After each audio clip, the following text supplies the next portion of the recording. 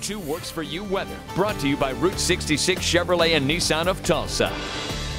Good Monday morning to you. It is a quiet start to our day. In fact, right now until maybe about 8, 9 o'clock, about the best time to be outside before that heat begins to move back in. Beautiful view from Shangri-La. Camera right here looking in that eastern sky. Sun up this morning about 6:39. This view part of the Buffalo Run Casino and Resort Weather Camera Network. A little bit closer to home outside the Two Works for You studios. Also looking at that mostly clear sky. 82 dew points in the lower 70s. Little bit of a breeze out of the south at 11. So yeah, another stuffy start to our day. Today, triple digits for the first time this summer. At least for the temperatures. Of course, our heat index has been in the triple digits all summer long. But 101 today, 101 Okmulgee, 102 in McAlester.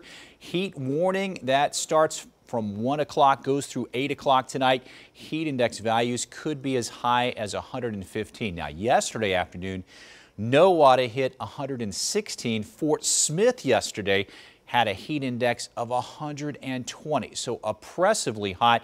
You've got to be careful, folks. You've got to stay in the AC and you've got to drink lots of water on days like today.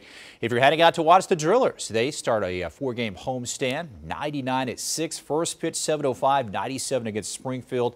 Certainly stay hydrated at ONEOK Field tonight. By about 10 o'clock tonight, temperatures are going to be into the upper 80s. Now, relief is on the way. Tomorrow morning, we're going to start off with just a few scattered showers and a few thunderstorms as this front begins to move in. Now, this is not a strong front. It's not going to drop our temperatures in the 50s or anything like that. Most likely probably in the low 90s for highs tomorrow into the rest of the week, but it'll usher in a slightly less muggy air mass as we head into our Tuesday afternoon and head into the rest of the work week. Forecast highs tomorrow around 90 Bartlesville, 92 Tulsa, 94 in McAlester. Again, the heat index values today as high as about 115, but they go back down. They're still going to be relatively high. You still got to be very careful, but generally middle 90s Wednesday, Thursday, back in the upper 90s heading into our Friday. Actual temperatures 92 tomorrow, low 90s through Friday. And then for the upcoming weekend, very slight chance for a shower for Saturday.